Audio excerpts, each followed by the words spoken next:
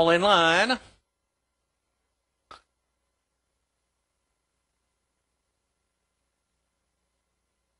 And they're off and racing in the 7th.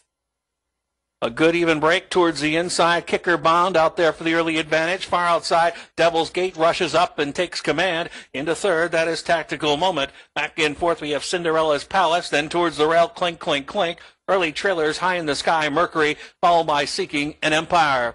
As they head into that first turn, down along the inside, it is Kicker Bond on the lead once again, who's caught up to the early leader, Devil's Gate, who's just a neck back. Sitting in 3rd is Tactical Moment. Another 4 lengths back to Cinderella's Palace, sitting 4th. Outside into 5th, High in the Sky, Mercury, followed by Clink, Clink, Clink. And the trailer is Seeking an Empire. The quarter mile was 23 and 4/5 seconds as they head down the backside, and it is Devil's Gate to retake the lead as Kicker Bond continues to battle back. Looming outside, Tactical Moment on the move up into 3rd. Behind them, 4th is Cinderella's Palace. Another 4 lengths back to High in the Sky, Mercury. Then comes Clink, Clink, Clink, and Seeking Empire still at the rear. The half, 47 and 4/5 seconds, and there goes Tactical Moment taking over on the lead, but company coming on the outside, and that is Cinderella's Palace on the move. In 3rd behind them, High in the Sky, Mercury. Then dropping back 4th is Kicker Bond. It's going to be Cinderella's Palace now taking the lead